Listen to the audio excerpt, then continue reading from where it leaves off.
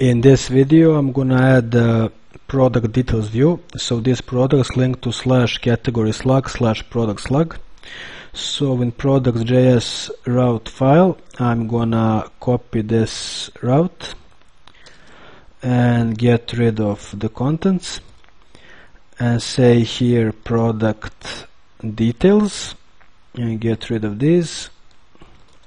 So the URL is going to be /some category /some product, and in here now I'm going to have a var called gallery images that I'm going to initialize to null.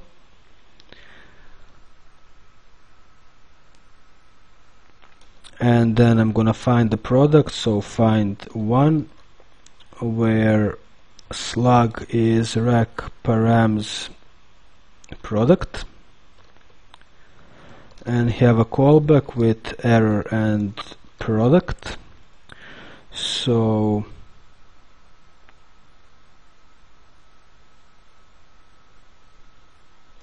if error, and I'm gonna have curly braces, say console log error, else just format all this and semicolon there.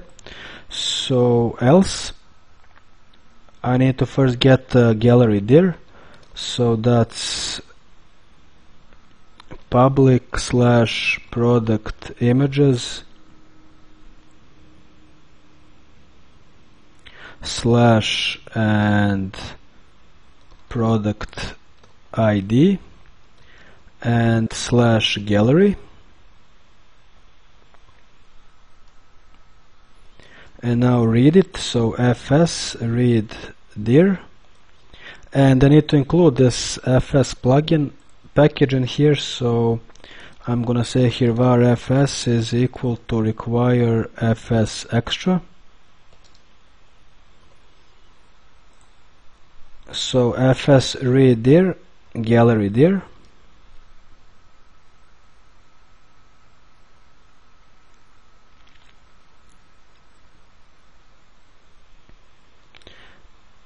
and have a callback here with error and files.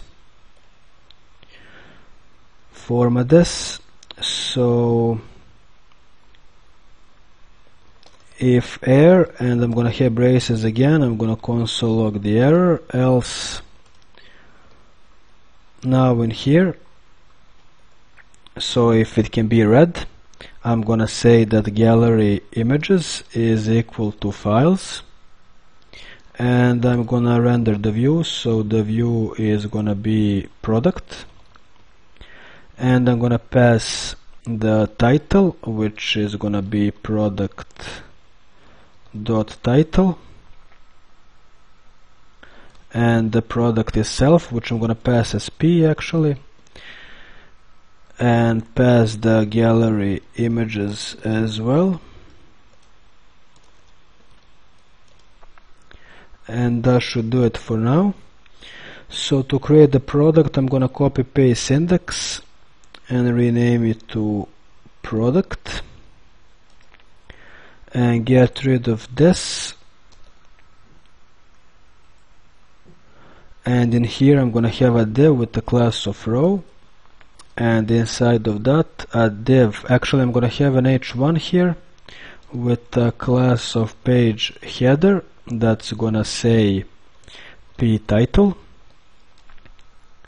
and then I'm gonna have a div with the class of call access12 and call md5, and in there I'm gonna display the product image, to which I'm gonna give a class of SPI, and the source is gonna be /product images /PID and /P image, and I'm gonna have a BR after that. So let's see if this is showing up so far, and here it is.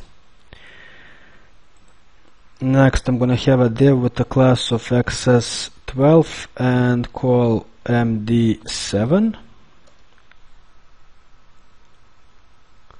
and in here I'm gonna display the product description and also the product price. So I'm gonna have a $sign here and just format this a bit. So parse float and to fixed to,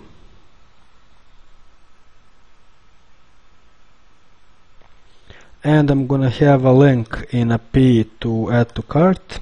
So this is gonna point to /cart /add the product slug, and I'm gonna add this cart route later on. And I'm gonna say in here add to cart. So let's see.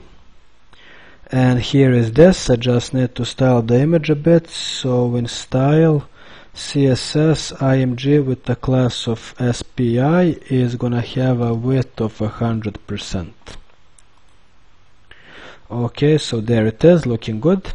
And down here I'm gonna display the gallery images. So after this div I'm gonna have a new div with the class of call access12 only. So this is gonna be in a new row, and the UL with the class of gallery. And in here I'm gonna loop through gallery images. So I'm gonna have a loop, and this is gallery images, so that's this one right here. And I'm gonna say image in here and get rid of that and indent this a bit. So the same thing as when I display these gallery images in the admin area, I wanna check if one of them is called thumbs, which is actually the folder, so I don't wanna display that. So I'm gonna have an if here, and I'm gonna say if image is not equal to thumbs. In that case I'm gonna display it. So in that case I'm gonna have a li, and in that li I'm gonna have an a, and I'm gonna be using FancyBooks plugin for the gallery. So I'm just gonna add now that data attribute that I need, so that data-FancyBooks, and that's gonna be equal to gallery, and it's gonna point to /product images /product ID /gallery /image, and inside of the A I'm gonna have the thumb. So let me just copy this, and this is gonna be /thumbs /image, and this is supposed to be like so inside of EJS tags. Okay, so let's see if this works, and here it is, they're showing up and they point to where they should, so that's all good.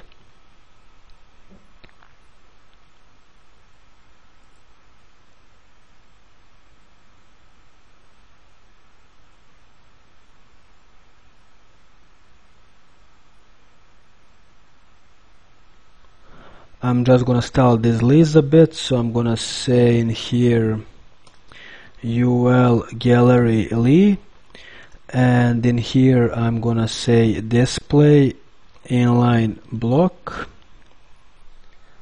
and margin of 20 and list style none. So let's see if that looks a bit better, and it does.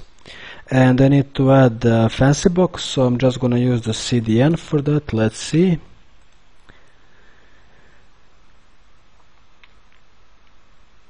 Okay, so FancyBooks 3, and this is the CDN for the CSS. Yes, so in header I'm gonna add that before the style CSS, like so, and the script, which should be in the footer.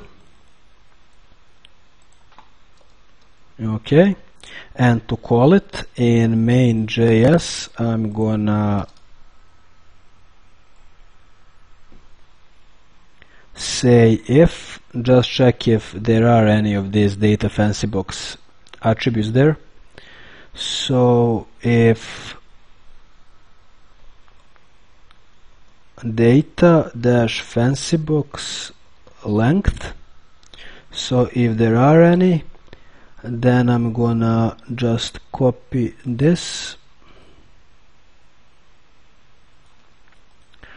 and call the fancy box plugin.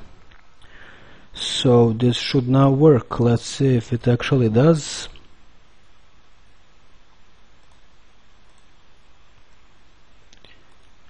And it does. Okay, so it's all good. That's it for this video. See you in the next one.